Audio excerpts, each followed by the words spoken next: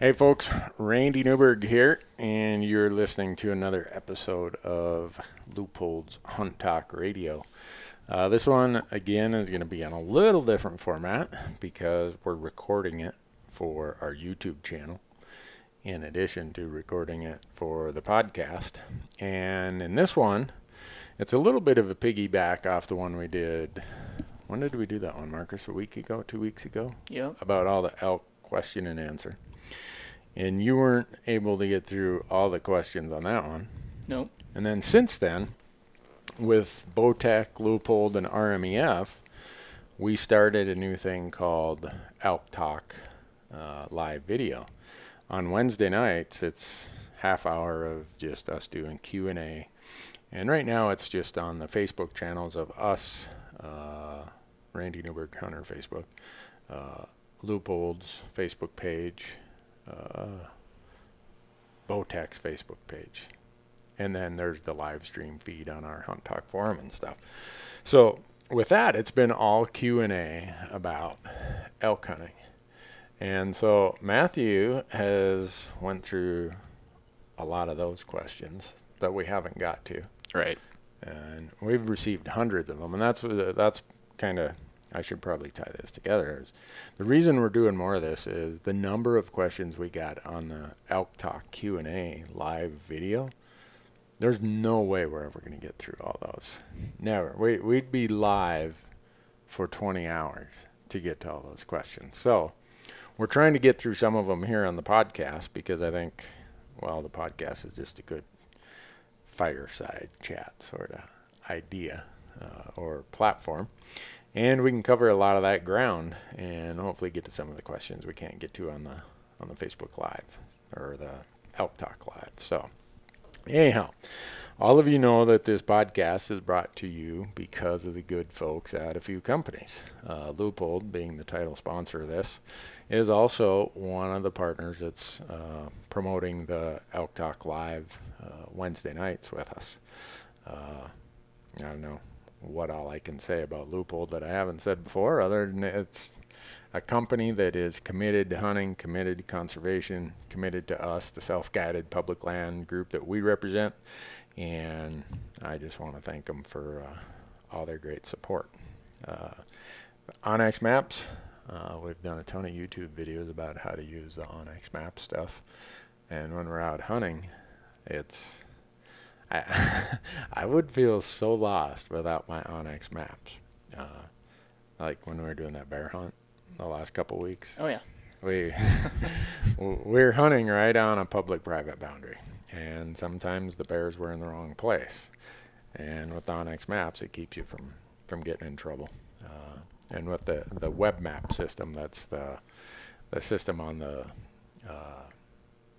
desktop. Yep. You can do all this e-scouting, all this other stuff, and we're coming up with some ideas we're working on with the Onyx Maps people. Can't let the cat out of the bag yet. I think it'll be ready in another month or two, but people will want that. Just trust me, you will want that. And if you use promo code Randy, we're making life easy for everybody. Use promo code Randy, and you're going to get a discount. A very nice discount on all your purchases of app products from Onyx Maps. Orion Coolers, it's starting to get warm. Matthew, we were walleye fishing yesterday. Yeah. Unfortunately, we didn't. Well, we caught one of everything, just not much in the way of walleye. And we brought our Orion Cooler with, but we didn't really need it. We released everything we caught. Yeah. But anyhow, Orion Coolers are just the best cooler out there. If you want a roto-molded cooler that's going to last forever, Orion Coolers is it. Again, promo code Randy, R-A-N-D-Y, and you're going to get yourself this really cool tumbler to go along with it. And then the last one, I've saved this one for last because we got a little bit of a change going on with what the promo code represents for the Go Hunt Insider. But now all the drawings are over for the most part, and it's over-the-counter options for elk. It's leftover tags. It's general tags. 3 states that you're probably going to focus on are Colorado and Idaho, and if there's any leftovers in Montana. But the Go Hunt Insider has all this detail about all these general units, all these over-the-counter units. So it's even after the drawings are done, and they do such a great job explaining every state, how it works, the best drawing odds out there. Go to gohunt.com/insider, and now if you use the promo code Randy, what you're going to get, they have a new gear shop out there that has some of the best Western backpack mountain type hunting products. It's a retail part of their website. And you're instantly, as quick as you sign up for the Insider and use promo code Randy, you're going to instantly get $50 worth of free store credit in their gear shop. It's like free money. And the quality of the product that they have there is just excellent, excellent products. You'll see a lot of the products of companies that we use. So gohunt.com/insider, promo code Randy.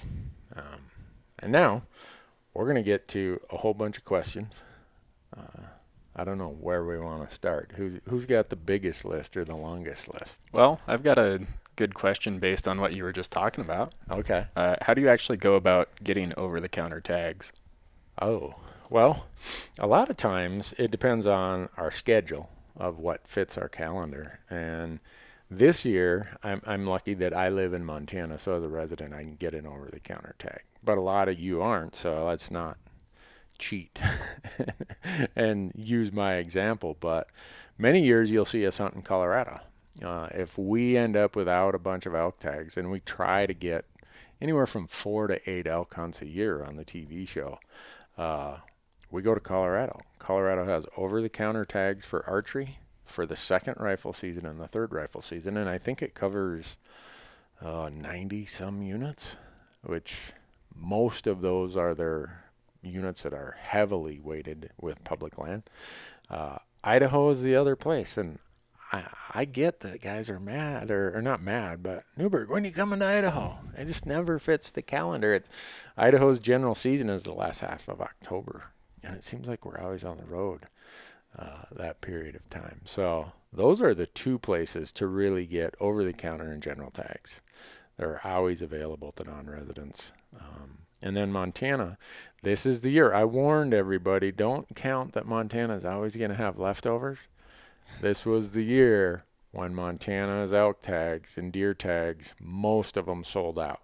So there's some people who are turning them back in over the course of the summer and asking for their partial refund, and then those get reissued. But those would be the places where you're going to get those. Utah also has a general season that you can sign up for, but it's a pretty crowded season.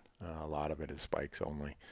A little bit harder hunt, and with the amount of crowds there, it never makes my list. Utah's got amazing elk hunting in its limited entry units, but I've not been lucky enough to draw every year. I drew in 2014, didn't get one. You've got 15 or 16 points there. We need to figure out when I can actually go on a hunt. Yeah. Do you apply, Marcus? Do you apply in Utah? I don't. No. Don't you? No. Okay. Well, that hopefully that answers their question about how we get over-the-counter tags. So that's what's left currently, right? Isn't there some over-the-counter stuff in Wyoming, or if you have to do it earlier? Or? Yeah, there will be some leftover tags in Wyoming, okay. Cow tags. Gotcha. And if you're a cow hunter, oh man, across the West right now, Colorado just got done with their draw. There's oodles and oodles of cow tags left over in Colorado. Okay. There will be in Wyoming. A lot of the states have leftover cow tags, which, hey, there's nothing to be ashamed of about going cow hunting. They taste just as good. Or better. Or better, yeah. They're usually easier to find. In rifle seasons, a lot of times they're not in the hell holes that old mature bulls are in. As I'm getting old and decrepit, the idea of cow hunting gets more and more appealing every year. Yeah, then you don't have to pack antlers out either. There you go. Marcus, you're on to it. You don't have taxidermy taking up the entire room? Yeah. No, this room, you can see if you're watching on the YouTube, there's an elk right here, and it's not mine. It's the only elk we've ever mounted in this entire house, and it's Matthew's. Yeah. That was your first bull up in the Missouri River Breaks, and that's not an over-the-counter elk tag. No. That's rather hard to draw elk tags. So. Yeah. And then with the over-the-counter tags, how do you actually go about purchasing them? Do you just walk into the Fish and Wildlife Department? Do you call ahead? Can you get it online? What kind of paperwork do you need to bring with you? That's a good question. All of them you can buy online. In Colorado, you can go, the reason they call it over-the-counter, you can go to the hardware store, to Walmart, to whatever, and buy it when you show up. But if you show up after the season has already opened, you have to go to a Division of Wildlife or Parks and Wildlife office to actually buy it after the season has started. Idaho, you can buy online, but they charge a pretty heavy transaction fee to buy online in Idaho. You can mail it in to any of the Fish and Game offices in Idaho. Montana, I think it's pretty much you got to buy it online. So. With Al Gore's internet, I mean, you have Amazon Prime. We should have like Fish and Game Prime or something like that, where tags are delivered overnight to your front door. There you go. Someone will probably come up with an app for that. But so, who's next? What do we got? Matthew, you got another one? Yeah. What's your biggest bull? My biggest bull. And what does it score? Oh. So this is a hunting story, so I can stretch it a little bit, right? Yeah. There you go. Well, I won't do that. I don't know what it scores. The biggest one I've shot was in central Montana, 2015. It's out on our YouTube channel.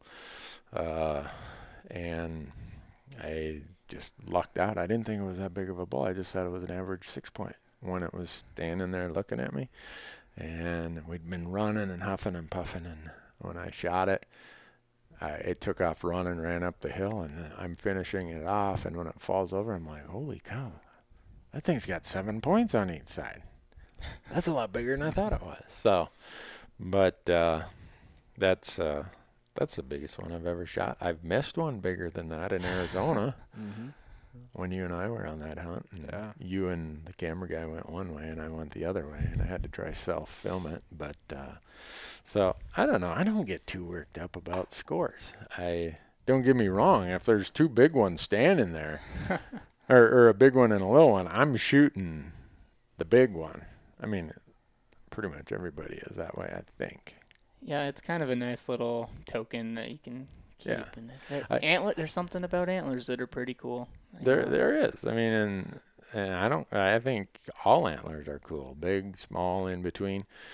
I do have an episode, and again, it's out on our YouTube channel. All of our stuff's out on YouTube, but it was a Wyoming elk hunt where there was a bull bedded and one standing, and the one standing was smaller, but he provided the best shot. And I'd been hunting for a long time. I'd been stuck. I'd lost my camp to a blizzard. And I said, you know what, bird in the hand here. I'm not going to wait for that bigger one to stand up. I'm taking a shot at this one. And he fell over, and the big one stands up and looks at him like, what happened, Pete? But no, I don't. I understand people getting worked up about it.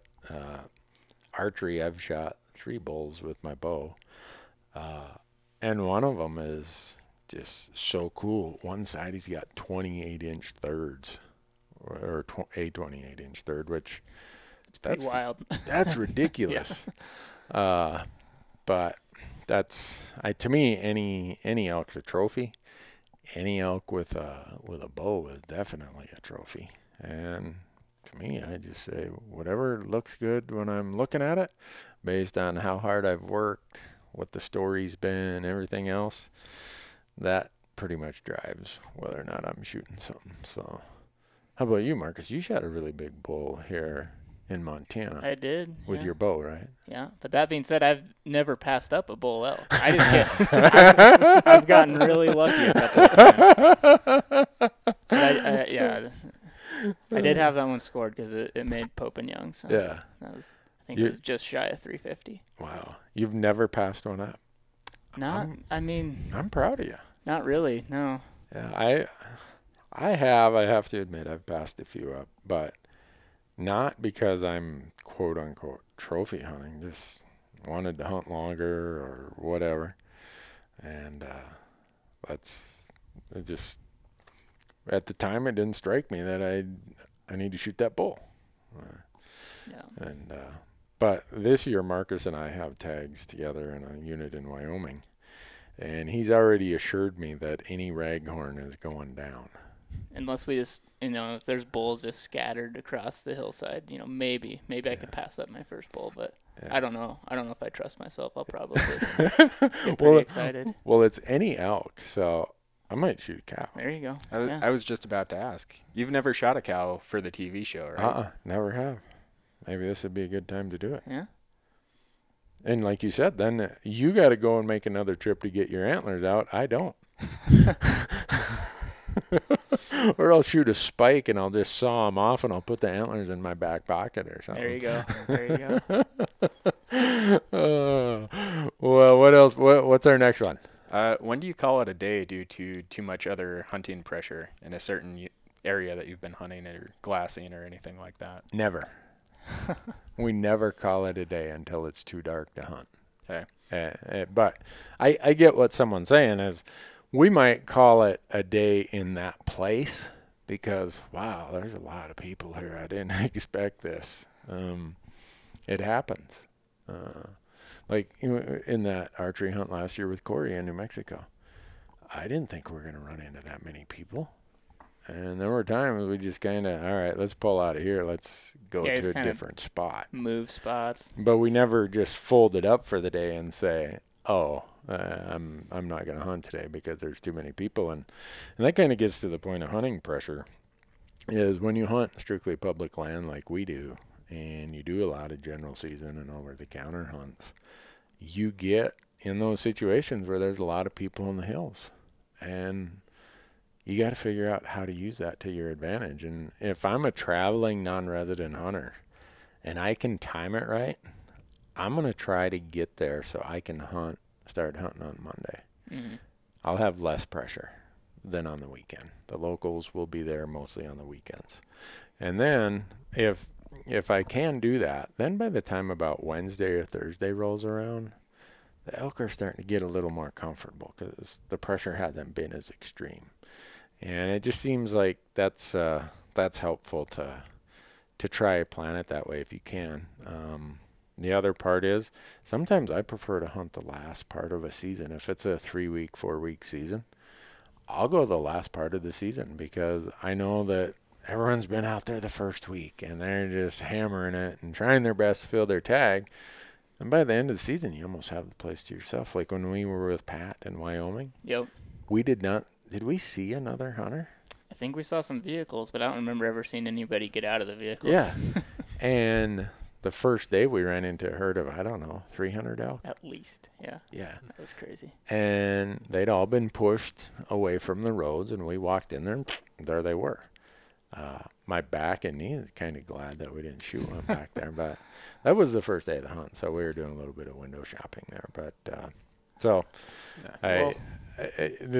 question, the person's question of do we call it a day? No. My elk hunting days are too precious. I'll get time to sit around camp or sit at home in January or February.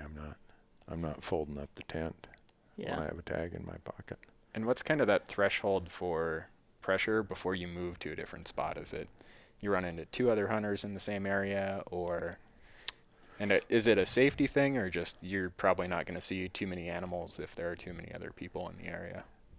Yeah, I'm not real worried about the safety thing. Maybe I should be, I guess, if a bullet came whizzing by my head. It seems like it would depend on how big of area you're talking. Like if we're hunting small chunks of public land or something where there's only like 160 acres or whatever, like maybe that's where it becomes more of an issue versus, so much of Western hunting, you're like, you have miles that you can go, and so you can just keep moving and moving until you find somewhere where there's less pressure. But I imagine, there is situations where you hunt smaller sections, right? Where that Yeah. could become more of an issue where you'd have to pack it up and head out or something. Yeah, there is. In fact, one of the places I hunt in Colorado, I didn't know this, but they punched open an oil and gas company, punched a road into this mesa.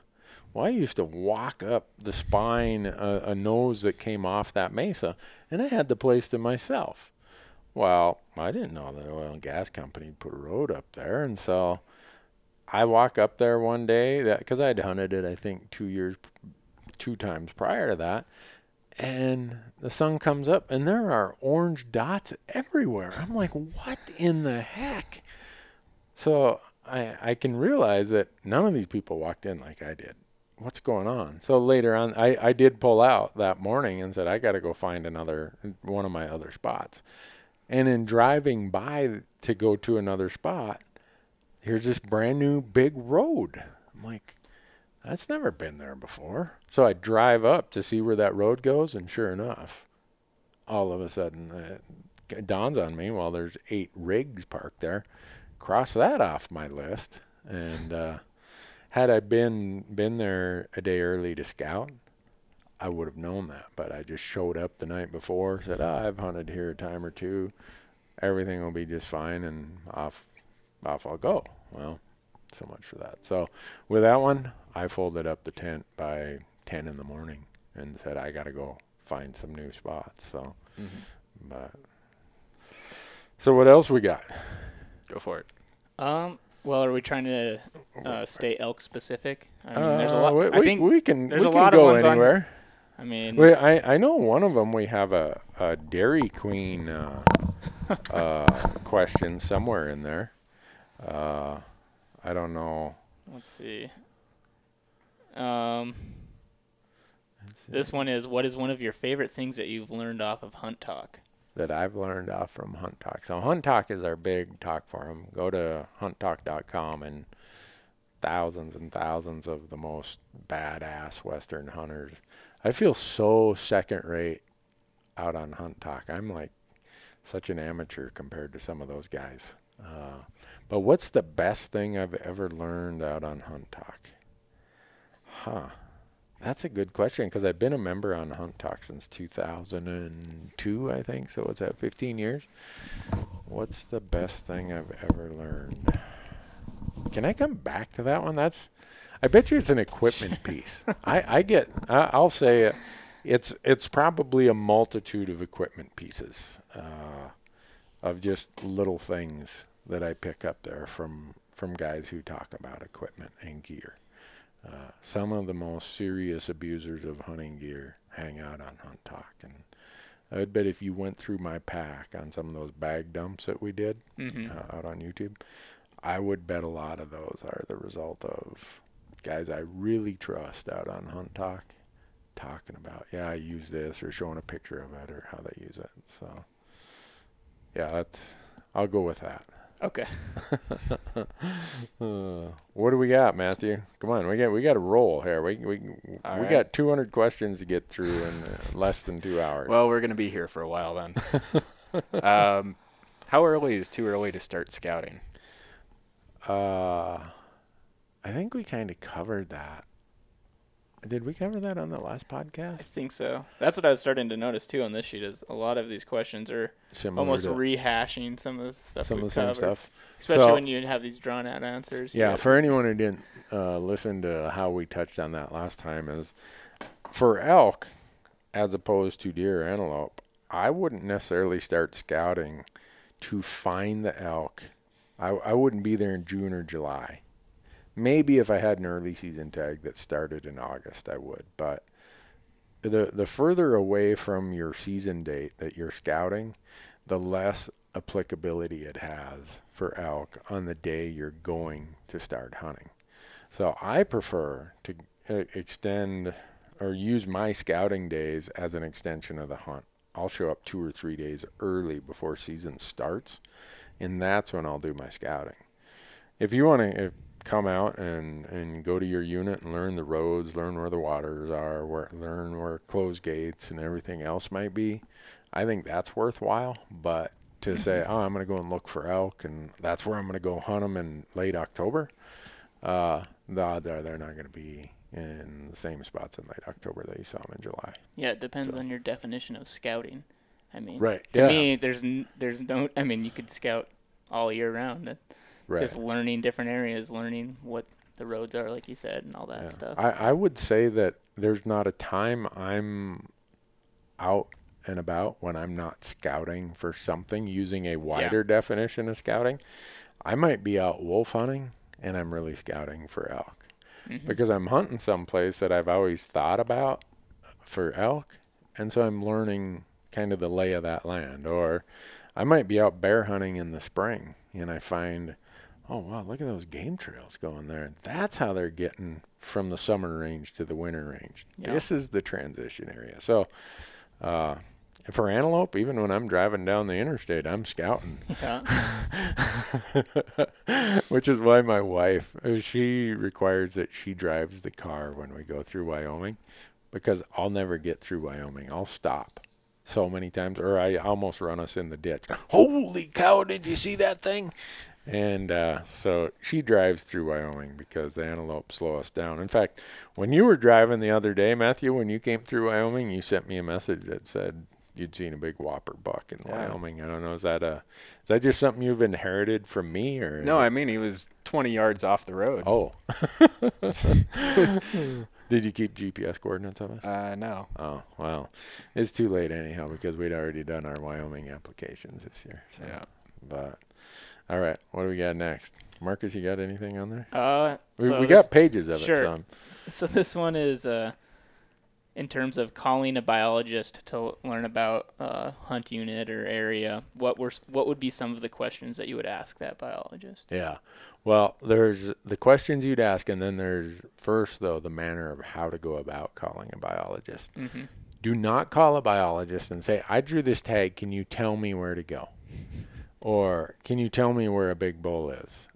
They get that question a million times, and if I was in their shoes, I know they're government employees, so they'd almost, I wouldn't be able to hang up if I was in their shoes, but I'd feel like it. Be as informed as possible. Do as much of your own research as you can before you call them. Have your maps, whether it's if you're still an old school paper map guy or if you've got your Onyx map system up on your screen.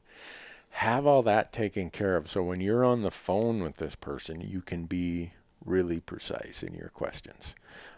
Just about every state now has hunt planners on their websites. Most of them will talk about harvest trends. Most of them will have bull to cow ratios. Most of them will have something about, is the herd growing? Is it shrinking?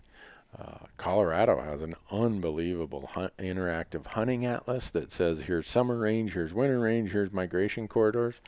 With what the Colorado hunt planner has, I don't know why you'd even have to call a biologist. Anything I'd ask as a question is out on that website. Mm-hmm. So not every state is to the level Colorado is with that. But I want to know things about recent fires, even though I can get that off my app with Onyx Maps. I do want to know about that. I want to know, are there any management issues? Usually I start my question by saying, hey, in my research, this place looks good. And then I want to know, is it overrun with other hunters? Is it someplace that water is so scarce that there are no elk in there? Or seasonal water things too. Like, is there water, in the summer, but does it dry up by fall? Right. Stuff like that. Things that might be unique to that spot that maybe I wouldn't know until I got there. Mm-hmm. I've found that these biologists, most of them are also hunters. They want to be as helpful as possible. But if you can imagine, if you're a biologist in some spot and you've got 5 elk hunting districts you're in charge of, let's say each district gives out 100 tags. That's 500 hunters who are calling you, or at least a portion of them calling you with information while you still got to get all your other work done. Yeah, not to mention the deer, or if there's bighorn sheep or moose or mountain goats. Those ones are the ones that people really start calling about. So I also think that biologists, if they think you're more prepared and you're respectful of their time, they're going to give you better answers. Mm-hmm. And I'll say that even myself, I get so many emails, so many Hunt Talk messages, private messages. I don't even answer Facebook messages. So if you've sent me a message on Facebook, just a disclaimer, I don't answer them. So don't message me on Facebook. But anyhow, when I get those messages, I get a lot of them that say, can you tell me where to go in Colorado? And I usually give them the link to the Colorado website, or if they have the questions about Idaho, here's the Idaho website, and say, here's the basic thing. Which season are you hunting? Blah, blah, blah, and start from there. If someone emails me and I can tell, wow, they've done a ton of research, I'm excited to help that person because I know they're very vested in their own success. They're interested in it, and they're probably a pretty serious hunter. And maybe someday I'll draw a tag where, hey, remember when you asked me about this? You know anything about this area? And I guess that comes with experience of interacting with biologists and such. I have the benefit of, having drawn a lot of tags in a lot of places over the last 20-some years. So I've come to understand that these people are busy. They do want to help you, but make it easy for them to help you. So Yeah. A follow-up to that would be, like, do you ever call Forest Service employees or BLM employees? I do. Like managers of, not necessarily biologists, I guess is what I'm getting at. To get other information. I do, because again, a lot of those people are hunters. And if I'm hunting Forest Service and I have an afternoon where I'm going between spots, I might stop in at that Forest Service office and just say, hey, I'm here looking at the map. You got anyone who can tell me something about this, something about that? And it's amazing how many times someone comes from out, one of the offices in the back. When they hear elk being talked about, someone will chime in, oh, we're going elk hunting, huh? And they want to talk to you because they're elk hunters or deer hunters or whatever. So, the BLM folks, they got some amazing range biologists who can tell you so much about what's going on the range out there. I would say in most of my mule deer hunts, I always call the BLM range officer or biologist, whether it's a range manager or an actual wildlife biologist. Those folks, and a lot of the mule deer country I hunt is more BLM than it is Forest Service. They've been invaluable. And when I have to apply for film permits, I have to apply for a film permit for all of our hunts, whether it's for the Forest Service or the BLM. I always ask that permit officer, got any hunters in your office? Oh yeah, let me put you in touch with so-and-so. And I take advantage of that to the extent possible, and I know how busy they are, especially during fire season. And fire season in the West usually starts sometime in July and can run until October. I don't bother those people in fire season. It's all hands on deck. And so if that person is in one of those agencies and it's August and they're not returning your call, don't get mad at them. It's that they're out on a fire for 6 weeks. 14-hour days doing work that none of us want to do. So the times that it's helped me too is just figuring out what the status of roads are. Because if there's not a travel plan map for that area, or you don't know how to get that resource, like you're looking at a map and you're like, well, how do I know if these roads are open? How do I know if it's a good road, if it's a really ATV trail or something? So. I'll ask those same people, what's the compliance like? Because a lot of times they have one enforcement officer for 5 districts on their forest. Well, a lot of people will know that person can't be all places at all times. So some places have a low compliance with the travel management plan. And I'll ask them, hey, I'm thinking about walking in there, but I don't want to walk in there and hear And usually they'll tell you, we try hard, but there's these 6 areas that have some low compliance in hunting season. So just know. And if you find someone in there, let us know. But it doesn't always work. So, but in this this Elk Talk Live thing, these are the kind of questions that we're getting. A little bit of history of how it started is the folks at Bowtech got a hold of me and said, Randy, we are looking for someone to do a live Q&A on elk hunting, and you've been shooting our bows forever. Would you be willing to do this?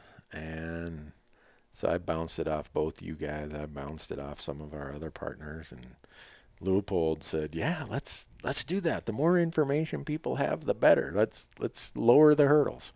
So talked to the Elk Foundation. They said, yeah, we're in. So every Wednesday night, 8 o'clock Mountain Time. So what's that? 10 Eastern and 10 Eastern, yeah. 7 Pacific. Go to any of the Facebook pages that I talked about. Randy Newberg Hunter, Bowtech or Leupold, and Elk Foundation is streaming it on their website, not on their Facebook page. And tons of prizes being given away. In June, we're giving away a set of binos and a rangefinder, but probably the big prize for June is with Bowtech throwing out a Rain 7, the new smart bow they have. And I think we're going to have a prize package similar to that every month. So if you're listening to this podcast and you want to get more elk content, satisfy your elk appetite, Wednesday nights, and if you don't catch it on Wednesday nights, we're throwing those up on our YouTube channel, so you can watch it after the fact, or you can go to the Facebook pages and watch it there also.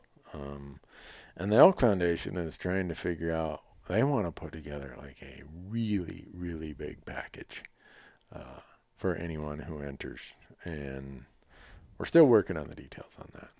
But how do you go about entering? Oh, yeah. That's what everyone wants to know right now. Everyone's like, gee, Randy. So what you do is you can, there's details on our Hunt Talk site. There's details on all the partner sites. But the easy way, if you want to, what it is you don't got to buy anything, nothing like that. You just text Randy, R-A-N-D-Y, to the number 313131, and you'll get notified and you'll be in the drawing. And that signs you up for notifications Notifications of when we're going live, yeah. And then also gets you in the drawing for everything. And then online, all of us on our websites have a form where if you don't want to do the text one, you can click and say, all right, here's my email address. I want to get notified via email, and you're in the drawing. So, and then Leupold just sent me one of their, I think it's like, they call it a Slingo. It's like a sling pack that we're going to be giving that away on the next Elk Talk live. And then Bowtech's going to be giving away a bunch of gift cards and stuff for their store. So hopefully people will chime in. But anyhow, I thought I better get to how you can sign up before we get too far into this podcast. So yeah. But what's our next question? It says the last couple of years in Colorado, the first rifle season has been very warm. Any thoughts on how to see more elk when the weather is warmer than expected? Yeah. Go to where it's cooler. I say that somewhat tongue in cheek, but I don't know if I have that book here. I think it's in the other bookshelf, but I have Jack Ward Thomas's book. I think it's called Elk. Is it Elk and Elk Ecology? Is that it? Anyhow, it's this big textbook on elk. And it talks about how much energy an elk burns to stay cool when they have their winter coat on and it's a hotter period in the fall. And that's absolutely critical that they end up someplace that is cool. And that can be canyons, that can be north-facing slopes, that can be dark timber, it could be a windswept ridge, it could be whatever. But for me, when it's that hot, and we're going to get into this, Marcus, you know where I'm going with this. Yeah. In November in Colorado last year, and this doesn't, the question was related to Colorado, but it can be any state. You think about archery hunts. It's a lot of times in September it's hot, but last year in November, I think across the West was one of the warmest Novembers I've ever seen. And I had that third season tag in Colorado, and those elk were down, buried in the absolute bottom of canyons. Yeah. The places nobody wanted to get to. So if you have a tag and it's hot and unseasonably warm, find these sanctuary areas, and this is assuming that you're hunting a post-rut period or late season. Find these sanctuary places that are on north slopes, down in canyons, have some dark timber nearby. I mean, it doesn't have to be this 30-mile expansive carpet of dark timber, but some place that is cooler. Yeah, because those canyons they have to be shaded for a lot of the day. This gets how steep and down they are. So. Yeah, and then also you get in those spots and they funnel a breeze. You get in a constricted area, even if it's the saddle in a mountain, or two. And this is another thing we take for granted. When I moved out west in 1984, when people said a saddle, I'm like, what the hell is a saddle? Well, it's, for those of you listening who don't know, it's where two mountains come together and form a lower spot. Some people would call it a pass. But any place geography can funnel a wind, I've found that elk like to bed there for two reasons. They'll put the wind at their back because there's always a favorable wind there for where they're bedded, and that wind cools them off. It's remarkable. It's like, why are there always elk here on a warm day? Well, because that funnel or that saddle, pass, whatever, creates this funnel effect, and it constricts the airflow, and the rate of the speed of the wind right there is always 15 miles an hour, which is way cooler than going and land someplace that's stagnant and muggy and whatever. So I don't know if that answers the person's question, but if it's hot, elk need to stay cool at that time of year because they have their winter coat. Don't be looking at south slopes of any sort, southeast, southwest, straight south. Don't necessarily go and look in these big flats where the sun is baking. Find some little break to the terrain, probably a canyon, and they're going to be in those kind of places. So shifting a little bit to CDS scopes from Leupold. What would be a good elevation to put on your CDS ballistics so that you could not worry about it too much no matter where you're at in the West? Right. So CDS, Leupold makes this system, and people have been seeing them on our TV show and website now for probably 6 years, or whenever they came out with them 7 years ago. And it stands for Custom Dial System. And what it is, it's a turret that goes on, and it's really your elevation turret. And some people like dots, some people like, they like to have their dope charts on the stock of their rifle, whatever. And I get that. For me, for normal shooting ranges or hunting ranges, I've not found anything that's as easy and effective, just as simple as the Leupold CDS system.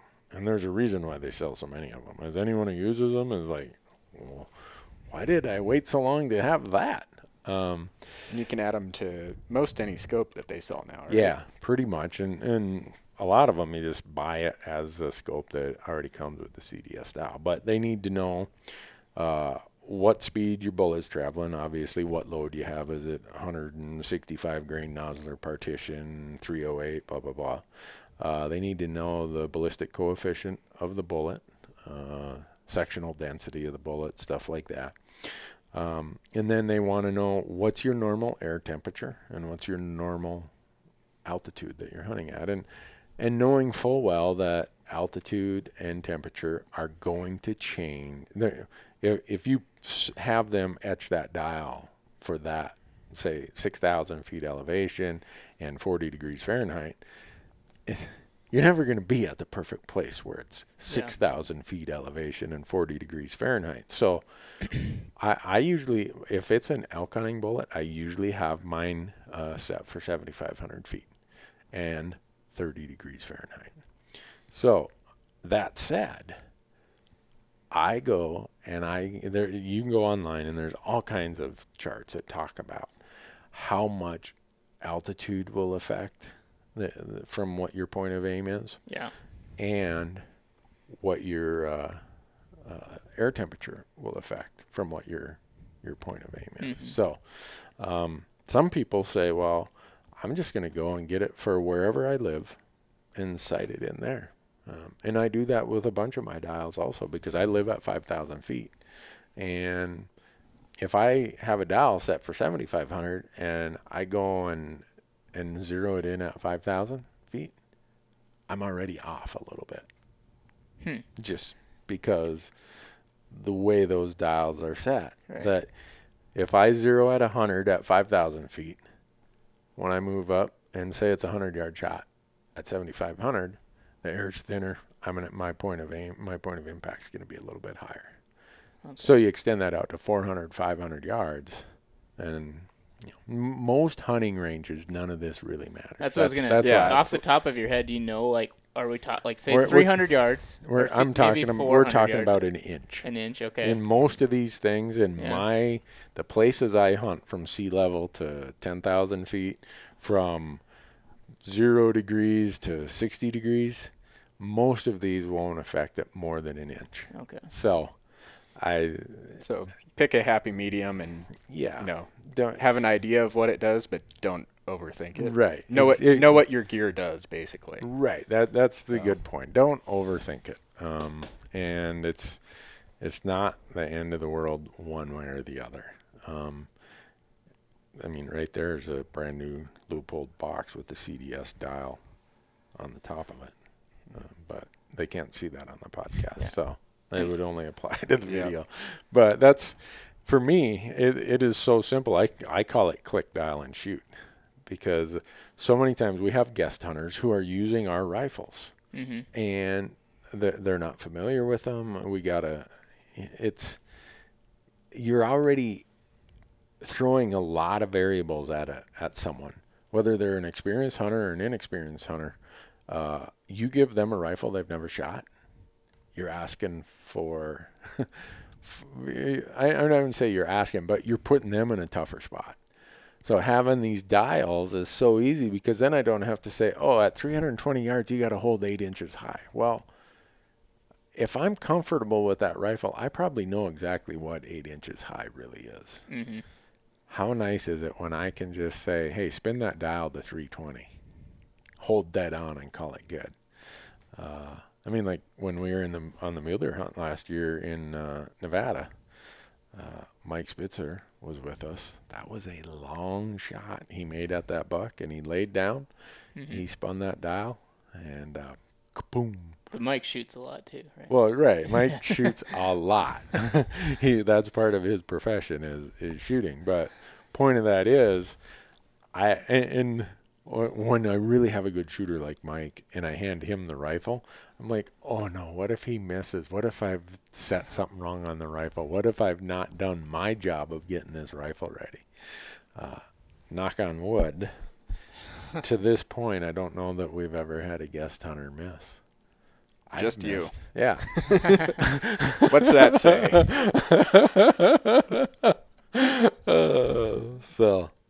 Going back to the CDS dials, you can also just tell them what factory load you're shooting as well, right? Yeah, you can. I would suggest you run them through a chronograph. I shoot Nosler ammunition, and when we chrono that stuff, the variances are so small as far as feet per second. I mean, I don't think you could hand load and get any more consistency out of it. And then I compare that to because they put a ballistics chart on their box, and you can go online to nosler.com and download their ballistics charts. When we chrono those, it's so close to what is reported. I suspect if you sent it in and said, here's the Nosler chart, and gave them the elevation and temperature you want your dial for, they could probably build it right from that. So, I mean, you should practice enough so that right, at the CDS dials, to make sure that what you gave them is doing the thing you want it to do. So practice. Yeah, and people say, that's easy for you to say, Randy. Ammo is free for you. Yeah, it is. But I practice a lot. And we're going to be doing a bunch of YouTube clips on this, Marcus, because in elk hunting, well, all hunting for that matter, but elk hunting, you don't get bench rests. I mean, maybe you'll luck out and you'll find a big flat rock you can lay your pack on, and it feels like bench rest. But we're going to be doing a bunch of videos this summer about to your point, Matthew, practice with your hunting equipment, but also practice in hunting situations. Marcus and I are talking, we're waiting for the next crappy windy day, and we're going out to the range because I want to know what my load does when I've got a variable wind between 15 and 30 miles an hour. I want to know what it does when it's raining, all that kind of stuff. So that gets to the practice part of it is, yeah, practice, but practice in a way that's going to be helpful for true hunting conditions. So, this chair's. You got anything over there, Marcus? Sure. So this one is, do you have some ideas for guys with more money than time, and then some ideas with guys that have more time than money? Well, that's what they always say. You either have too much time and not enough money, or too much money and not enough time. Yeah. And I would assume that they're asking a hunting related. Yeah, I think so. Well, if you had more time or more money than anything, I guess you just get out your checkbook and pay these ridiculous amounts to go do whatever. I can't really comment on that because I'm not one of those guys who has too much money. I'm kind of like the dime store hunter. I got to figure out how to do it on the cheap. But I can talk about the guy who's maybe got more time and less money. And that is just the stuff that we do. I'm always surprised how often people think what we're doing is an $8,000 hunt or a $5,000 hunt. I don't think any of the hunts we do, driving from Bozeman, Montana to wherever we go, counting tags, counting everything else, if you split that cost, that travel and everything among 2 or 3 guys, I don't think any of them would be more than $2,000. Depends on how many Dairy Queens you get, I think. Well, people can cross that off their budget. But to that point, if I want to really go, I did this article, and it's been quite a few years ago, so prices have increased some, but it was for the Elk Foundation. It was how to go elk hunting for $1,000. Since then, Colorado has raised their tag fee, so now I'd probably have to say how to go elk hunting for $1,500 if I redid the article. But don't stay in a fancy motel. If you got 3 guys, rotate driving and just drive straight through. And a lot of times I've done this, the number of times I've thrown my cot out on a little spur road, driving down the interstate, and it says ranch access here. I'll drive a half mile off the interstate, throw my cot out, and I'll spend the night sleeping right there. And it saves me $100. Meals, I hate the time it takes to eat crappy restaurant food. I hate how my body feels when I eat crappy restaurant food, and I hate how my pocketbook feels when I do that. So when we head out, usually my wife has baked a couple loaves of banana bread. We have a bunch of meat sticks and teriyaki sticks, pepper sticks of meat. We got some fruit and vegetables that we've cut up. And that's enough food to get you to where you're going. So there's just so many things that I see people waste money on when they're going on hunts. You could have went on 2 hunts instead of 1.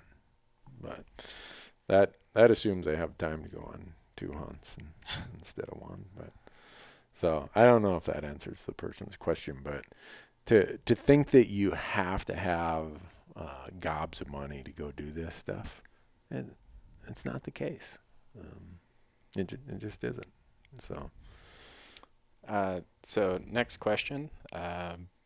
We've talked about this on a couple other podcasts. How did you get started filming hunts, and what kind of equipment would you recommend for getting the best footage? All right. I'm going to start with the last part first because Marcus is working on a video. You're going to find out what a perfectionist Marcus is, because how long have you been trying to perfect this video? Well, I keep getting other projects to sidetrack me is really the problem. Okay. But I've at the office I've watched Marcus working on this, and so what we did is we went out and shot a video that didn't we decide it's going to end up being 2 or 3 videos? Yeah, I think 3. So and it's going to be coming out on YouTube, where Marcus says, here's what we use to film. And we don't expect people to use what we do, both from a cost standpoint, from a technical standpoint. They don't have a film degree like you do. Lugging all that stuff around while trying to hunt, it's just not going to work. Well, that's the problem with that question, is it doesn't really it says to get the best footage. Like, well, do you have $200,000 to hire somebody to haul your camera gear for you? Right. So you're right. Without putting a budget to it, it's hard to say. So the other part of our video series that Marcus is working on is, here's what you can do if you had $1,000 budget.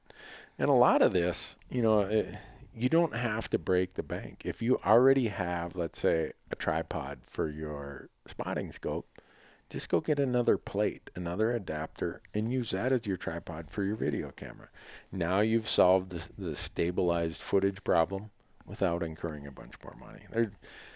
Maybe you want a second point of view or a second shot angle.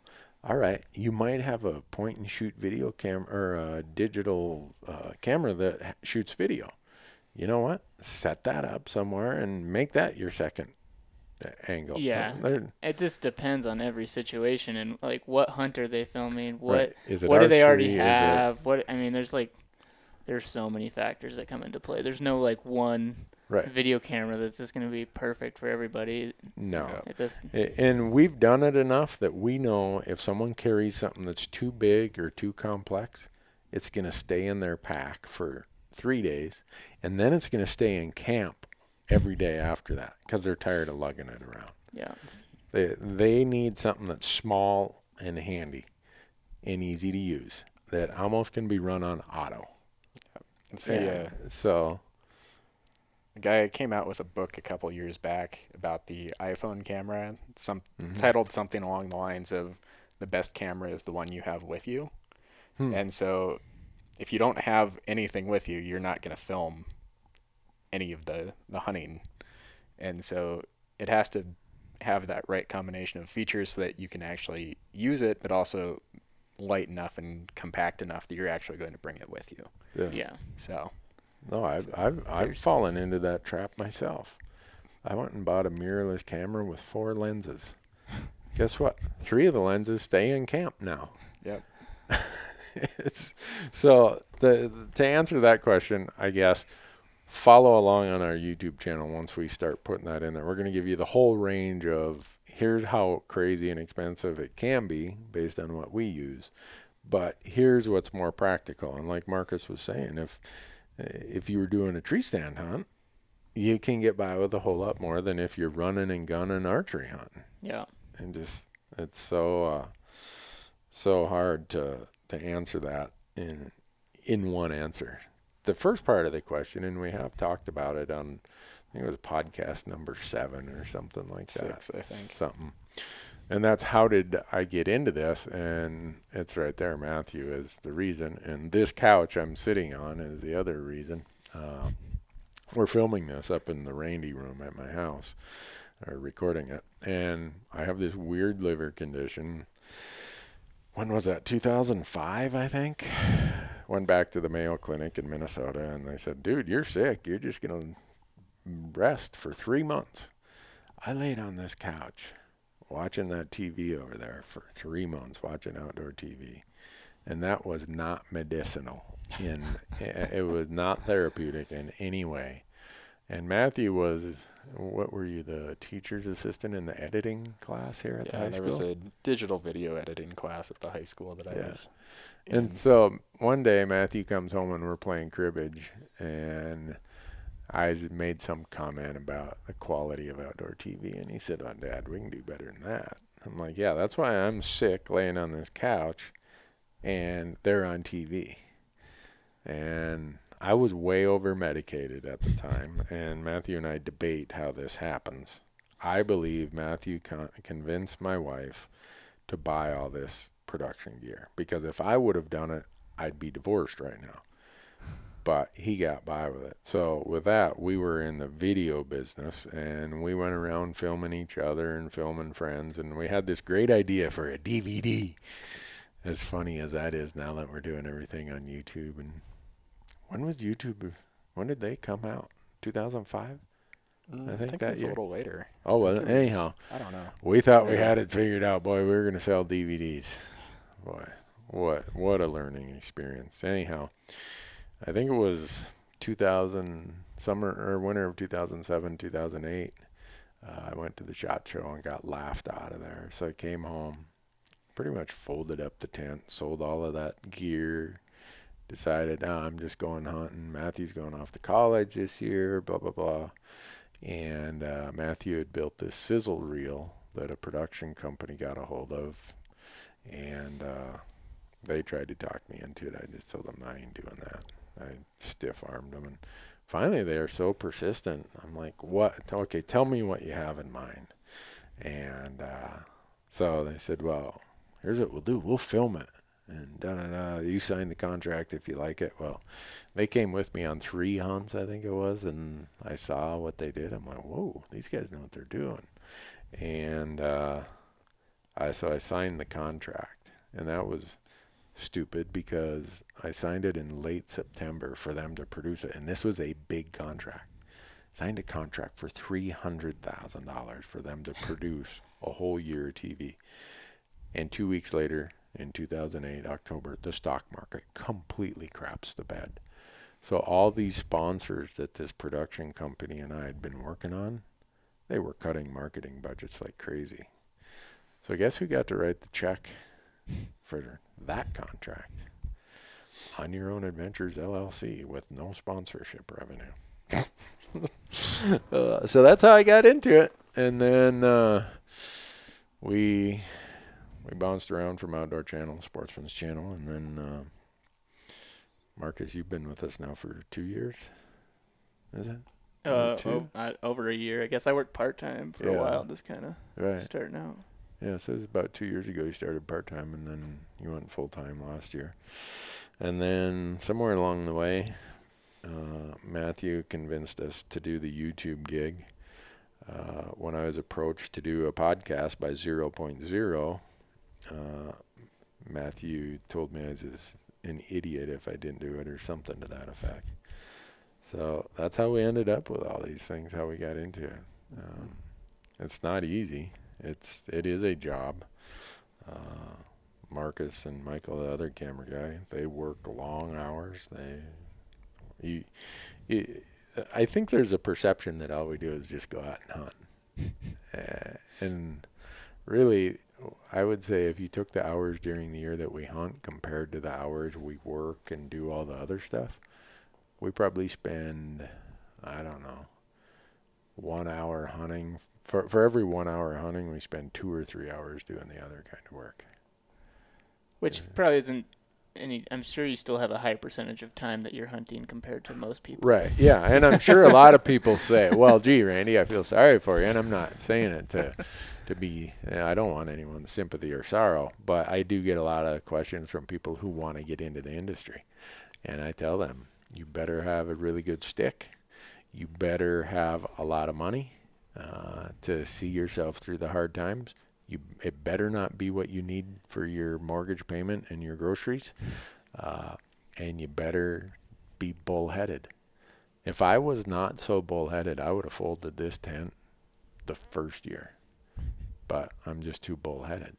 So, I don't know if that answers the person's question. But it's a lot more fun now that you have the podcast and YouTube and everything. It is. And, we've been advertising that we're going to be on Amazon here pretty soon, and we sent everything into Amazon. Matthew got it all loaded up, and then what'd they say, that it had too much promotional content in it? Yeah, some technical thing that they didn't like how we did it. So still working on it. Yeah, we'll have that done by the end of the month. Hopefully they'll give us the good housekeeping seal of approval by that time. So, but anyhow, enough of that. Marcus, you got 3 sheets later out there. There's got to be something there. I don't know there's political questions. There's questions about we'll outdoor lay off. TV. Let's lay off the politics So I'm trying to for find, this I think one. this is why I skipped over a bunch of them. Not that politics is going away anytime soon, but it's just this one I want it to be just informational, fun, sitting around the campfire telling stories.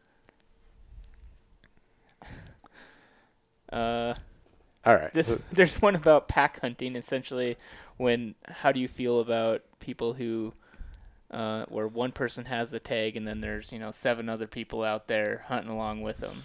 Okay. How about your thoughts on pack hunting? The mentality when people draw a premier tag, each tag holder has 6 of his buddies scouring the unit for the biggest buck, bull, or ram. Is this really a problem? I've never had a tag where it occurs, and if so, is there anything we can do about it? Well, I don't know if it's a problem or not either. I've encountered it. There's times where we're out filming, and some people find out we're there, and so they set up a camp next to us. And then sometimes we've got people tagging along with us, and so maybe it looks like we're pack hunting because there's 4 of us together, and we only got one tag. And it's not that we're out there trying to do whatever. It just kind of how it turns out. But I think I know what the person is talking about. In some states where you don't get to hunt very often, or it's just an unbelievable once in 5 lifetime tags, you say it's a bighorn sheep tag, you'll get a whole bunch of people there wanting to help. And I personally don't have a problem with it. If that's what the tag holder wants, hey, I want my 3 buddies and their cousins and their brothers or whatever to come with, you know what? Knock yourself out. Now, if it gets to the point where any of those people start becoming possessive of, hey, we were here first, so that you bring 8 guys just so you can kind of, quote unquote, lay claim to 8 different drainages, nah. That's not what it's about. So I don't know, maybe people have a different opinion about it, but I don't see it as a problem. So. All right, I've got one. So I've heard you say to eastern whitetail guys, just go get an over-the-counter tag and go elk hunting. I don't have a hunting partner who is as serious as me, and I am a bit intimidated by finding a spot. What is your advice? Well, find some better buddies, first of all. If your hunting buddies can't be talked into going elk hunting, they're really not hunting buddies. They're soccer fans, or they golf or something else. That'd be my first answer. But then as far as if you can't get anybody to go with you, it represents a bigger challenge, because if you're traveling from, quote unquote, a whitetail state like he mentions, your travel costs are going to be higher because you don't have a group of people to split them with. Your workload at camp is going to be higher because you don't have a group of people to split the work chores with. But every year there are people who come out here and do solo hunts in the West, and they get it done. Or maybe they don't fill a tag, but they have a fun time. I do know that if you can find a state or a spot or a season or a species where you can come year after year, even if you're going solo, the first year might be a heavy learning curve. The second, that learning curve starts to flatten pretty good. And keep coming. And sooner or later, you'll figure it out. And you'll end up, if you go find a good spot, good unit, maybe it is an over-the-counter unit, but there's still some good over-the-counter units. You might end up knowing more about that area than the locals if you put that on your calendar and spend a week in there hunting every year. So, I think a big piece of advice would be to not be afraid of failure. I mean, just because I think so many people are like, oh man, if I go all the way out there, I have to kill an elk. But I mean, I guess it is a big investment. Maybe you can only do it 1 year, but if it's possible, I imagine if you can do it multiple years in a row, just don't be afraid of failing. And eventually you'll get one. And for people who are afraid of failure, here's a perfect example. Marcus and I have spent the last 12 days hunting for bears in Montana, right here in my backyard, and we've yet to kill one. So, spoiler alert. If you're watching the live YouTube series, yep, still at day They'll all 12. be live by. Yeah, the last one will be up tomorrow. So, but the point of that is that, and some would say, well, yeah, that's fine, Randy. You haven't invested a week of your vacation and all this money, and so it's no big deal. Well, I'm saying that so that people don't buy into this artificial expectation that every hunt is easy, every hunt has success, because if you just based it on what you might see on TV, we're taking, and all shows are taking, multiple days of hunting and compressing it into 20-some minutes. Mm-hmm. And so you cut out all the boring times, all the times when nothing's happening. And so, and a lot of shows, not us, but a lot of shows, just they don't kill something, that gets thrown away. So it feeds this perception, I think, that this is easier than it really is. Yeah. Public land elk hunting is the hardest thing we do. I don't know what else I could do that would be harder than public land elk hunting. Yeah, but that's the thing. Even if you don't kill anything, the experience alone, at least for me, and I imagine for you as well, it's awesome being outside and being in those places. Like those last 12 days bear hunting, we saw so many cool things. Yeah. We saw so many animals. I saw a harlequin duck. I never seen a harlequin before. That was sweet. Yeah. All sorts of stuff that. Yeah, it's. And so if you can look at that as part of the value of the trip, there's no trip that's ever a waste. Yeah. In my mind. You can also try to combine, say, an elk hunt with a deer hunt or something. If you can swing that, then if you're, out elk hunting and you're growing frustrated and you're not finding anything, maybe you can go half a mile down the road instead and find some deer or something. So. Yeah. I mean, and we're blessed with that in Montana because a lot of our non-resident tags even are elk deer combo tags. So to your point, Matthew, you can combine the two. Other states it's harder because you got to draw the deer tag and then draw or the elk tag and draw it in the same unit. But there's so many things that go into it that can still be fun. And I just look at it as a continual learning process. This bear hunt is really a learning process for me. I wish it wasn't, but it's turning out to be that way. Yeah. But really it comes down to just make sure that you enjoy it. If you don't enjoy it, if you put that much pressure on yourself, and I'm speaking from experience, I have went on hunts where I put way too much pressure on myself. And it was okay, but it wasn't nearly as fun as the hunts where I just show up and say, you know what, I'm here to have a good time. I want to see some cool country.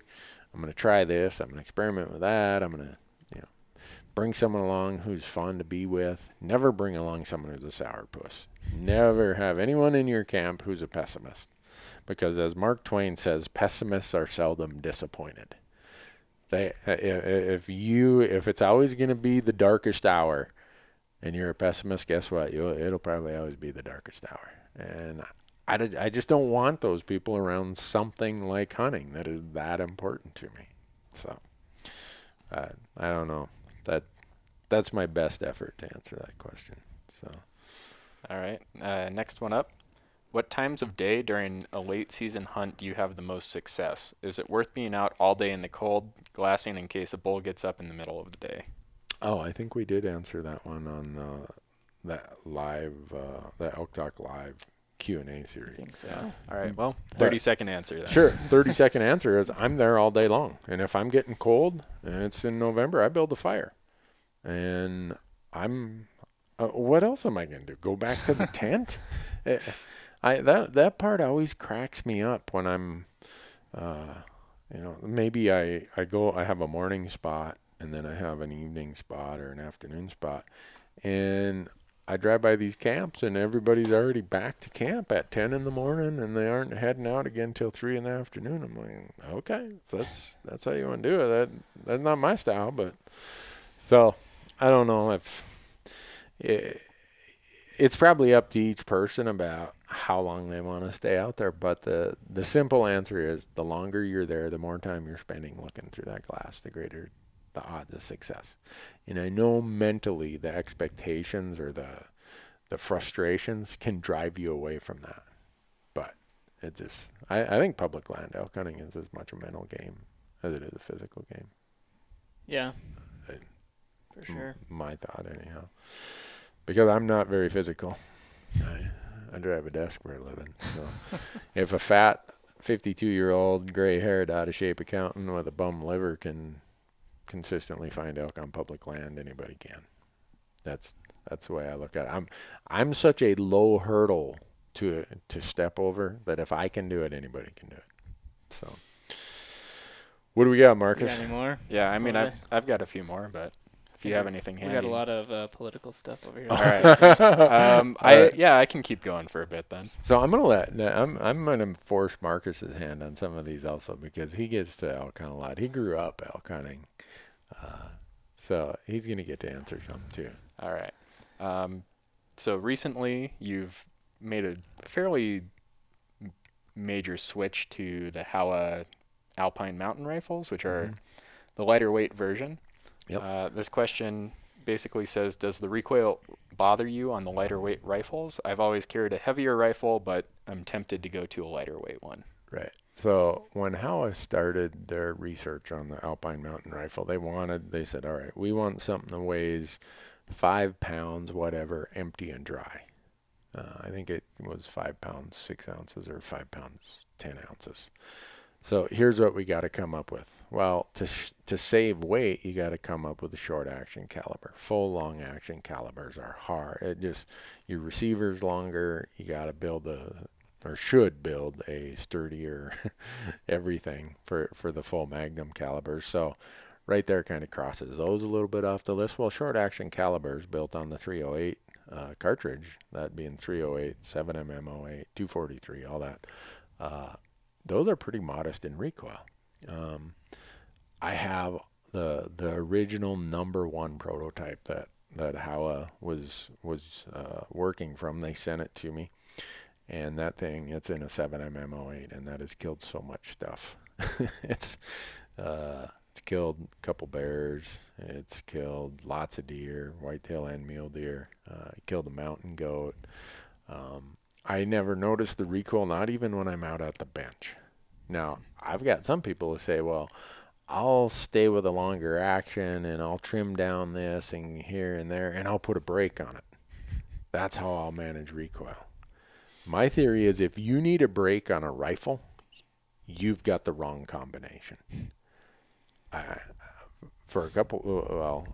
You ever stand next to a braked rifle?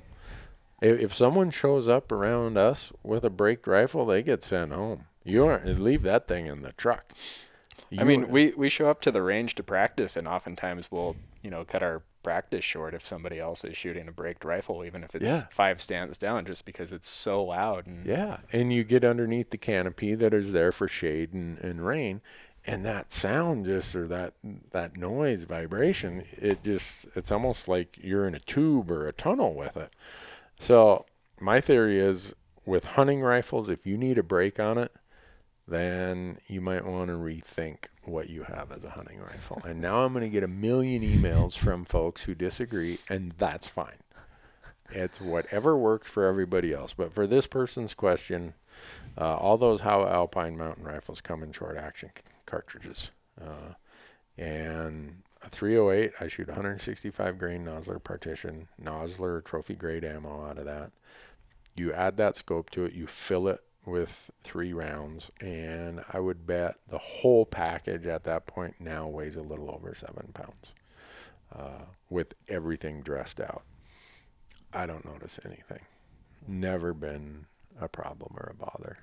I mean, when you're out in the field getting ready to shoot something, most of the time you don't notice recoil anyway. Yeah. Most of the time when you care about recoil is when you're at the range, practicing, sighting in. And that's probably where you'd develop a flinch or anything if it was going to be an issue. Yeah. And there are ways you can get around that. Yeah. Shoulder pads or sleds or things like because that. we were talking about it this morning, Matthew. You were looking at that 300 Win Mag cartridge, and you said, man, I can't believe I've been shooting this all the time. It's your favorite thing to shoot. I still like the 300 Win Mag. It's done very well for me. Right. You've shot multiple elk and everything else, and I've often wondered, I mean, when you were in high school, you're 15 years old, you shot this bull up here on the wall.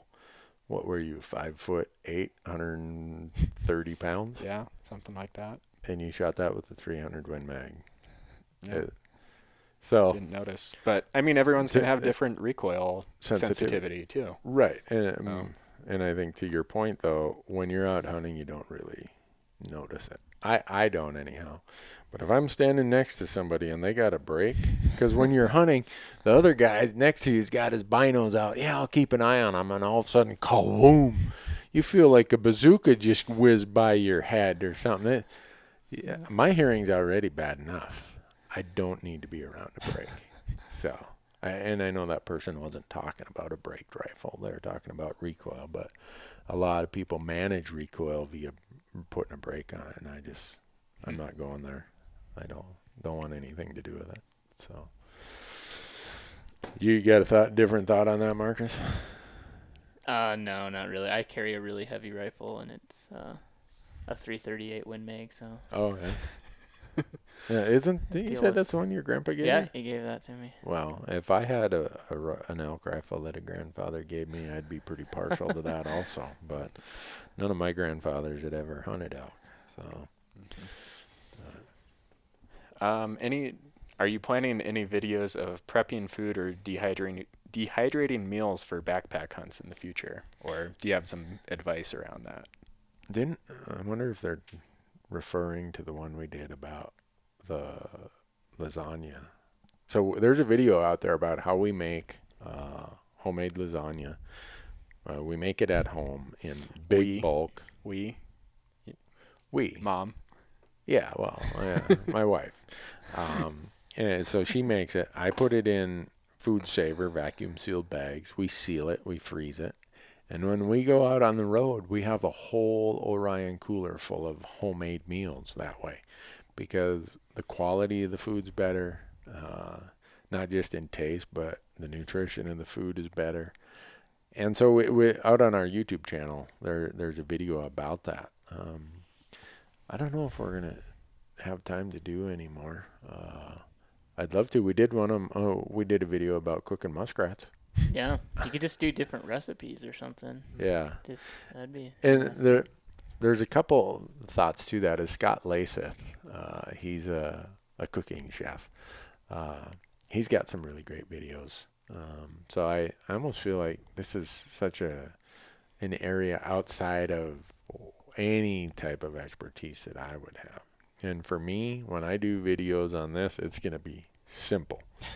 When we're out there, I don't want a lot of cleanup time. I don't want a lot of prep time. We are so tired because we've hunted all day. We're up way before daylight, getting back way after dark. It's got to be really simple for me. And so maybe my bias towards that causes me to have a really bland palate related to food. Hank Shaw has the best stuff I know of. Randy King in Idaho, he's got another really good big game cookbook. I'd like to have those guys come on the YouTube channel and do stuff. They're way more qualified than I am. And they're great guys. They love to hunt like we do, and they understand so much about food and from field to table than I do. That I know I'm pretty low tech when it comes to food. So to answer that person's question, will I be doing any more? I don't know. But Marcus, you have an Instagram video. Just was it this weekend? You shot the marmot with your bow? That was last night. That was last night.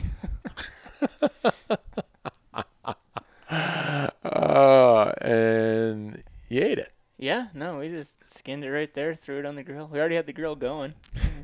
The marmot made the mistake of coming by. Yeah. Is there anything you haven't eaten? Yeah. Because when I haven't tried beaver yet. We were supposed to. I know that's my catch fault. beavers, but then we never got them. Yeah, that's my fault. I'm sorry. But we'll be talking about these food things, and Marcus will come up with some of the things you've eaten I'm like, really? You tried that? Yeah, why not? Paddlefish, you said, is really good. I like paddlefish. Yeah, I didn't draw a tag this year though, so Yeah. missed out on that. You said, well, when Kara, your wife, shot her sheep, she shot a ewe. Yeah, yeah. You said that was It was excellent. really good. I've had bighorn ram, and it was super good. I suspect the ewe might even be slightly better. Yeah, it was really tasty. I don't know. I haven't had a ram, Oh. or at least not in a long time anyway, that I remember. Mountain goat, that one that's on the wall up there. I shot that one. You were 5, Matthew, when I shot that one, and I don't know if you even remember. The flavor was good, but the texture was like chewing on the core of a golf ball. You know, all those rubber bands. It was like the more you chewed on it, the bigger it got. And the first time I prepared it, Matthew and I are chewing and grinding, and the next morning Matthew gets up. He's 5 years old, and he's getting ready for school. He's like, Dad, my cheeks hurt. And my wife is like, oh, let me see, you have the mumps or what? I'm like, no, I think it's from chewing on that mountain goat last night.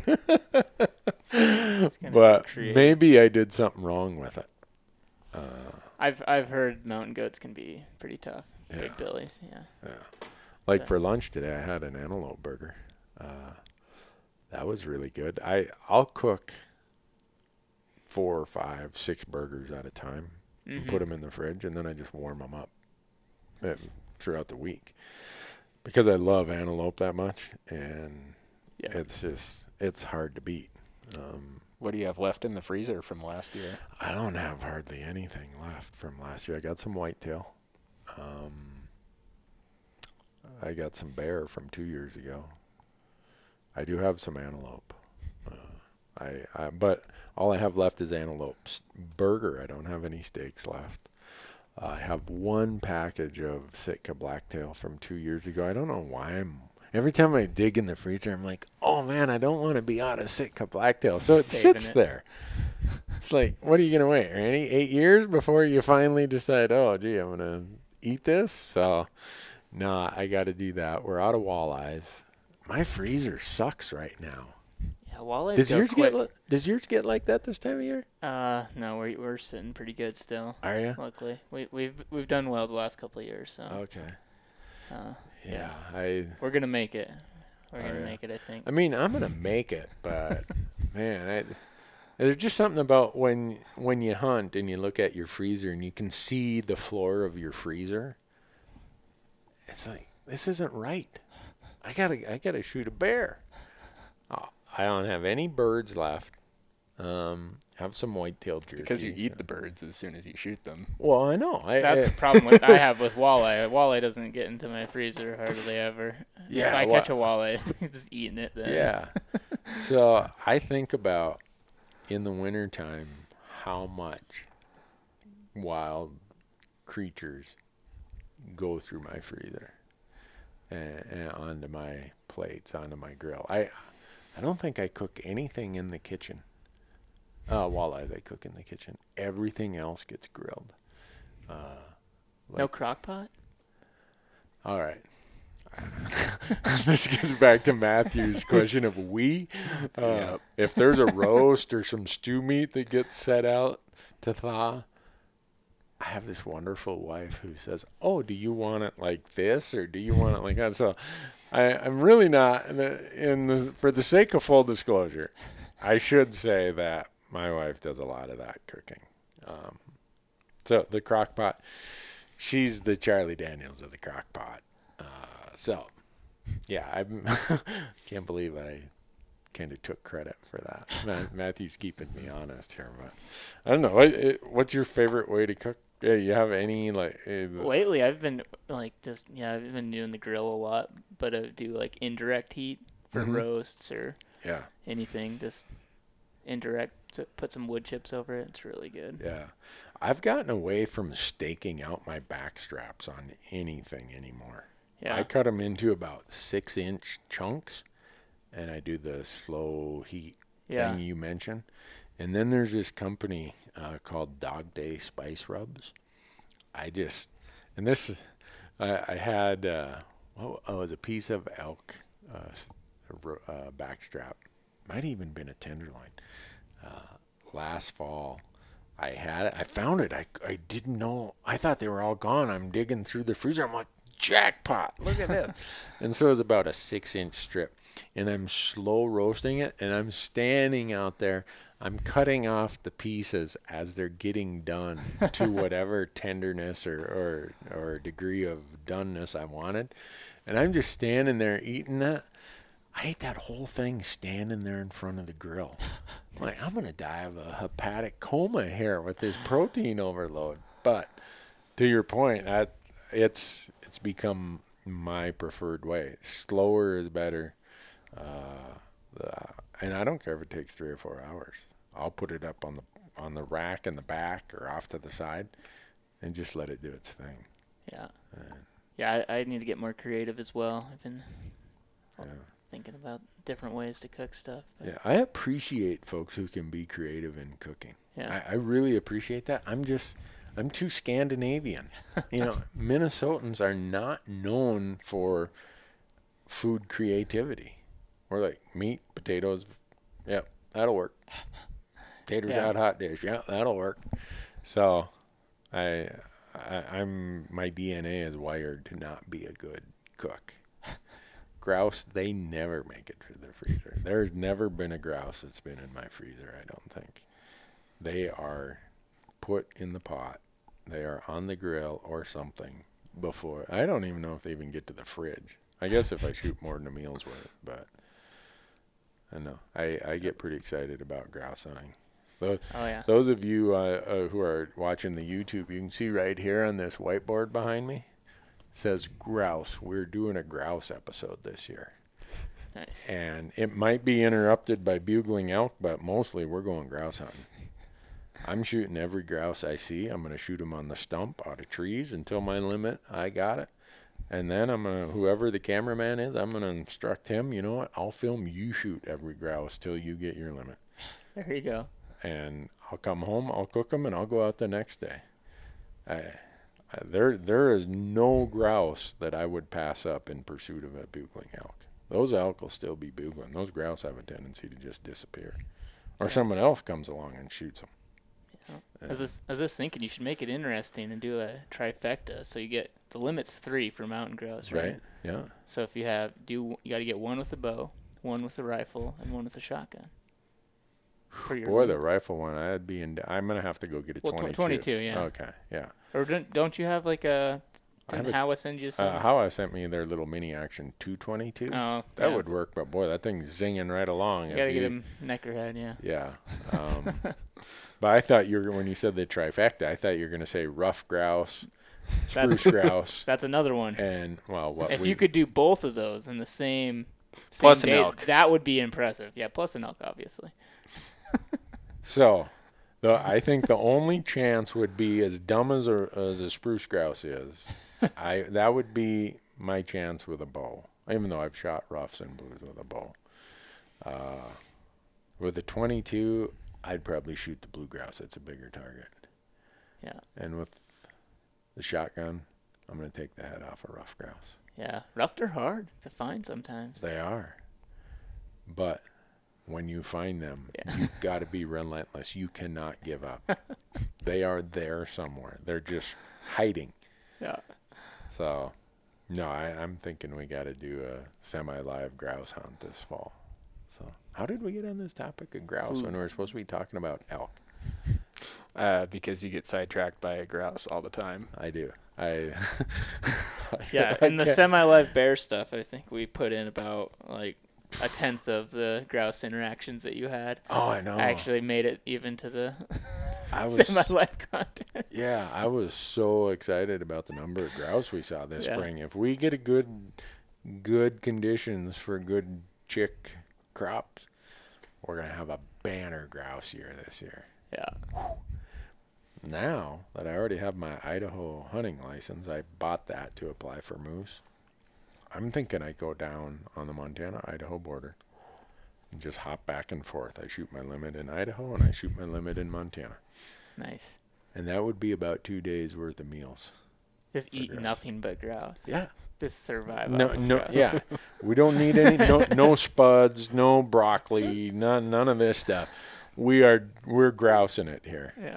It's a bold move to plan on limiting out on grouse in 2 states every day of the hunt. It's bold, but it's a worthy goal to have.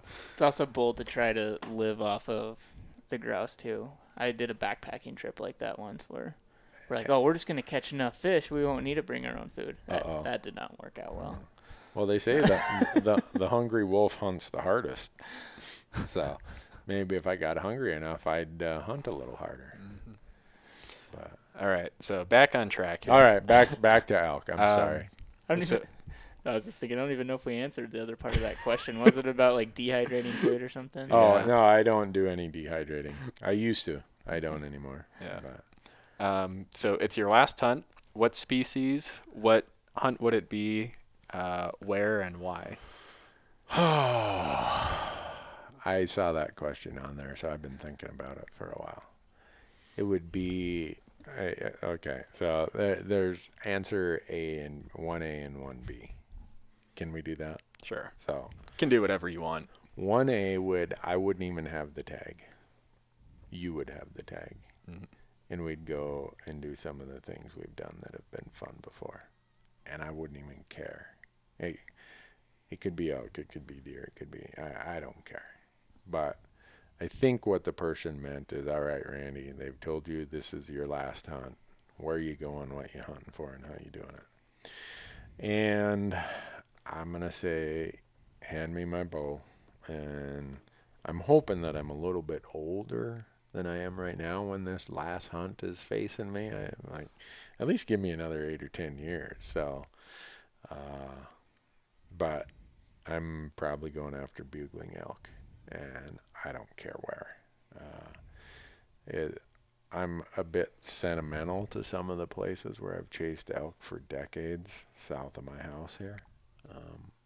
So if it was just this sentimental last hunt, you're probably going to see me south of Bozeman with a bow in my hand, hoping that a grizzly bear terminates my existence instead of a nursing home. So I don't know, what would yours be, Matthew? You guys are both 27, so these kind of thoughts don't even enter your mind yet, or it didn't when I was 27. You want me to go? Go Both for it. Each of you get a crack at this one. Well, I mean, if it was my last, am I still in shape in this hypothetical scenario? I don't know. They didn't say that. You get to create the All right, remainder in of the this- hypothetical all right, situation. If I'm still in shape, I'd go after Doll sheep. I think that would be pretty awesome. You'd I don't know you'd- where, if it would be Northwest Territories or Alaska or what, but You'd tell Kara, you know what? You're going to have a little less money to live on. that when would be I'm the gone, problem, too. though, is it is not cheap. But no, But just because of the cool places. I mean, they live in pretty crazy places. Yeah. Matthew, You'd you'd probably go duck hunting if I know you, but No, probably go elk hunting. No one ever gets to see this in the episodes, but I usually wind up wandering around taking photos of stuff. Right. All the time. Scenery, probably more than actually hunting when we're on hunts. So I'd probably go somewhere where I could do that, and probably be a rifle elk hunt, I would say. Just because you're usually up in the mountains, you get to have some nice scenery a lot of times, and it's probably where I'd be. The one hunt where I thought you were going to wear out a camera taking pictures was in Arizona. Well, we were right off the Grand Canyon. It was Snowing. snowing. Cold. It was, the Grand Canyon was fogged in. It was Yeah. really cool. yeah. Didn't see much in the way of elk for several days, so I was entertaining myself with taking photos of cactus with snow on them. Yeah. No, if health, going back to your hypothetical, Marcus, if health had waned to the point where I couldn't get up the mountain for an elk hunt, it's a slam dunk no-brainer for me. I'm going to Wyoming pronghorn hunting. I thought that was going to be your answer anyway, to be Well, honest. It's always, for me, when people ask that question, if they're there, I always say, are we talking rifle or archery? Yeah. Because there's nothing I'd rather archery hunt than elk. But there is just something about chasing pronghorn in places like Wyoming or Nevada or New Mexico that you give me a rifle in October, late September, and turn me loose on the pronghorn, and you are not going to find a guy in America with a bigger smile than I have. And then when you shoot one, the work is way easier than when you got an elk down. And I would rather eat pronghorn than elk. I mean, that's not a knock against elk. That's just a statement of how good pronghorn is. I just wish they were bigger. Because I hate getting only one cooler full of meat off an animal that tastes that good. Yeah, and then they're generally in places where it's a lot easier to pack them out, too. Way easier. If elk could be the size of antelope and antelope could be the size of elk, that would be very convenient. Yeah. Well, we didn't go our normal 2-hour stretch here, but we wanted to plow through a bunch of these questions that we had. And so if you've been following the Elk Talk Live series, thanks so much for being there. We've only done 2 of them. And we sure hope that you'll tune in to do a lot more. And for those of you who have tuned in and we haven't got to your questions, hopefully some of these questions we covered today help with that. And summer is upon us. Now it's just trying not to get fat and out of shape while I'm out walleye fishing, trying to stay married. So that's the other thing the audience doesn't know, that if I don't walleye fish a couple days a week with my wife, this whole thing is going to implode because she is that serious about walleye fishing. So you don't get a lot of exercise walleye fishing. So I'm trying to balance that. But we got a busy calendar. Could make you just row the boat instead of using boat. Yeah, motor. I can see. Get a paddle boat. Yeah. We could find ways to make it. Yeah. You know. We could. Let's not go there, though. I'm getting too old. But and then for those of you watching the YouTube version, you can't see this on the podcast version, but here's what the whiteboard looks like this year. So I'll just run through this real quick. We need 5 to 7 elk tags in a season. We need 2 to 3 antelope tags in a season. 2 to 3 deer tags in a season, and 1 quote-unquote other. And our cup has runneth over this year, and we're still waiting for Marcus to draw his Montana mountain goat tag this year. Oh, I'm sure he's got really good odds for that. So. Next week, we find out. Yeah. All 3 of us are in the drawing for moose, goat, and sheep in Montana. But looking at this, I've got Montana elk, which I'm doing, well, I say I'm doing archery elk in Montana. It's really grouse hunting in Montana with a bow in my hand in case an elk bugles. Then you and I have Wyoming elk. And then I've got Arizona elk. Jerry's got Arizona elk. So just that is 5 elk hunts. That's going to get us through. Pronghorn, I haven't put an orange mark by this because I'm not sure if I'm going to draw Wyoming. I hope so. Our buddy Jim from Thorn Bay, Alaska, I'm sure he's going to draw. He's got tons of points. We're taking the Onyx Maps person, their sweepstakes winner, taking them to New Mexico.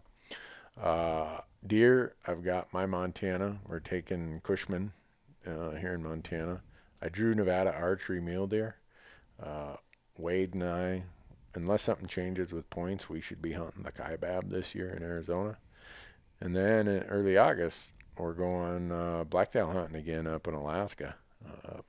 Flying into Thorn Bay, meeting up with my buddy Jim. And so Jim will have a tag, I'll have a tag, and Tyler will have a tag.